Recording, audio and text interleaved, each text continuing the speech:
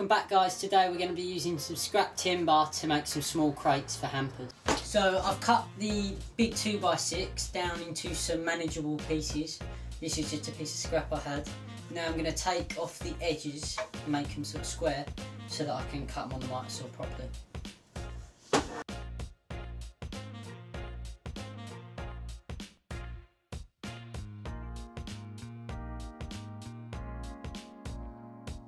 So now we have this nice straight edge that we can use to square up the other edge, and then we can do the two end pieces.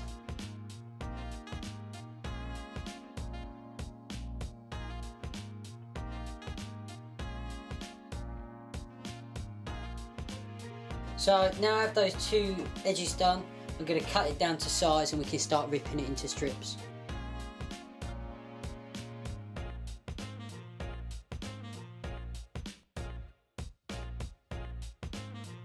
So the strips for this are going to be 1.5 centimetres thick, so I'll strip them down on the table saw and I should get enough out of this one piece for one set of sides, and then you just have to repeat the same process for your shorter side of the crate.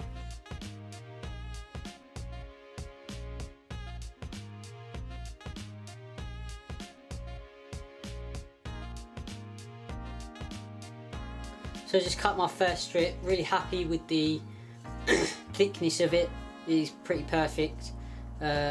Each one will get a sand over, so don't worry too much about the outside finish, but it's going to have a rustic feel, but just to take all the burrs off. So now you have to do is repeat that for as many slats you need. So I have this 4x2, just a scrap piece again, that I'm going to cut down into 1x1 sections for the corner posts of the crate. So I'm finished with all my cuts now. I've got 4 36cm long side pieces, 4 29cm pieces, 5 bottom pieces that are also 29cm, and then I have 4 corner posts that are 1 inch by 13cm, so 2.5 centimetres by 13cm up. So now all I've got is my 36cm long piece and 2 corner posts, and all I'm going to do is brad nail them in with a little dab of glue on them, just some Type 1-2, and then I'll square it up and then I can put the bottom on.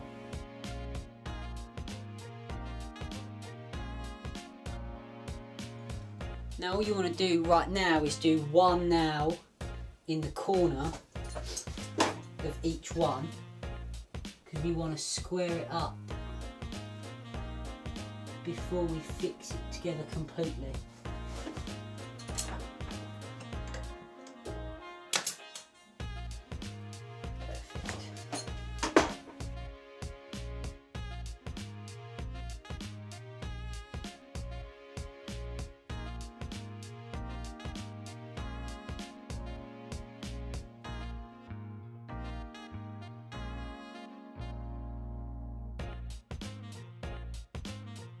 One side done there. Let's move that out of the way. That's one side done, and then you have the insides like that. So just repeat that for the other side, and I'll do that really quickly. Now to do the side pieces.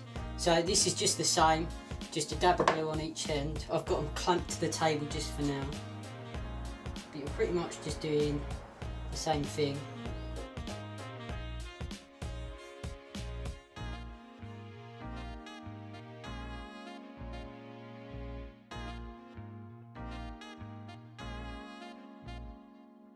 So there you go, and then just repeat this on the opposing side, and then you'll have your crate, and then all that's to do is put the bottom on it.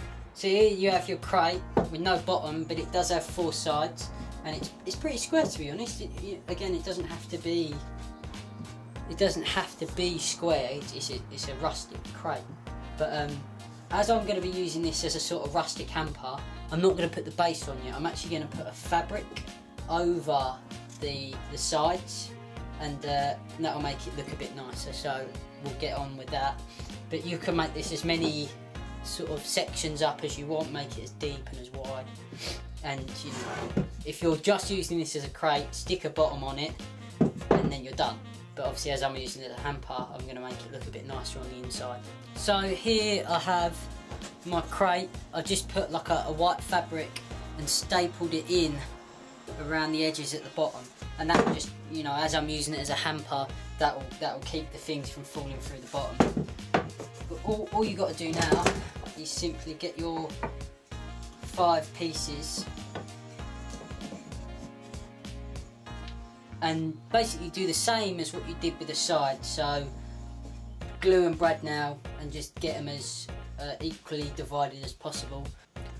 So I just finished nailing on the base, or the bottom slats, and yeah, it's done now. You can paint it if you want, but I want it to be like a rustic type of feel, you know, real wood feel. But you could paint this white or black, and like I said before, you can make this as high and as wide as you want. It's just all dependent on the side width. But if you bought one long 6x2, you could make 2 of these maybe.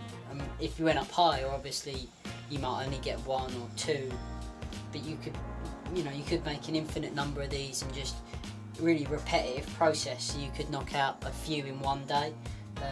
This took me a bit longer because I had to sort of work out how to get the fabric in and that sort of stuff, but it's a really nice, easy project to knock out in one day. Thanks for watching this video. I want to give a quick shout out to the Make Something channel. That's where I got the idea for this sort of slatted crate. I bought the plans, but obviously I've changed it. His is a lot bigger, and it doesn't include the cloth. But go check out his video. I'm going to leave a link to that down below. And yeah, please subscribe to my channel and like this video.